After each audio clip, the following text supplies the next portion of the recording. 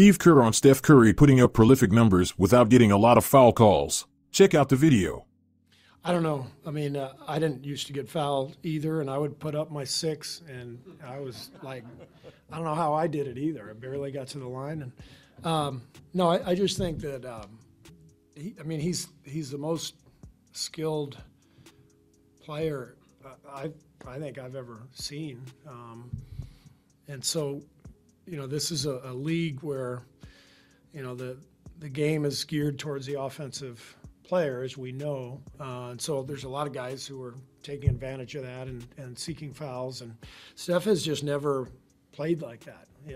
He doesn't do all that stuff. He just tries to get space because he knows when he gets space, he's going to more than likely knock down a shot. And he doesn't spend a lot of time at the line unless, we have a lead and people are fouling down the stretch. But he's so good and so skilled that he finds a way anyway.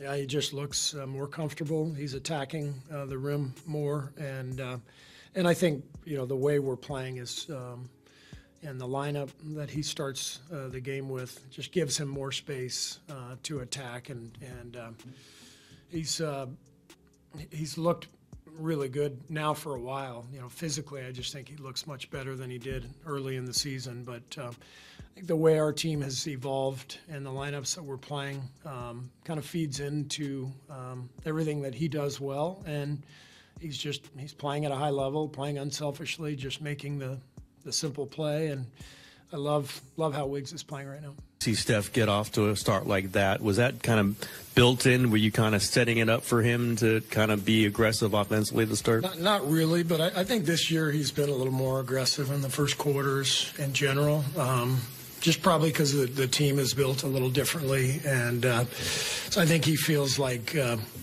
it's okay for him to get going right away. This team can use that, so he just kind of sees what the game is offering and does whatever he needs to do.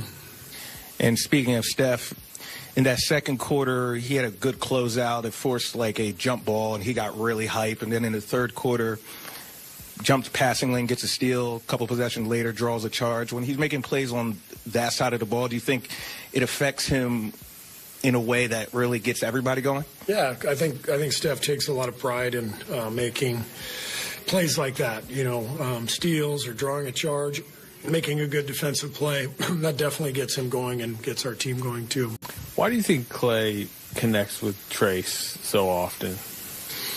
I think because, Trace is such a good finisher, and when Clay comes off pin downs, people are they're scared. They're going to put 2 on the ball. And he just knows that if Trace, after he sets the screen, if he slips and gets to the rim, he knows Trace is going to finish. And they've just had a great connection all year on that action.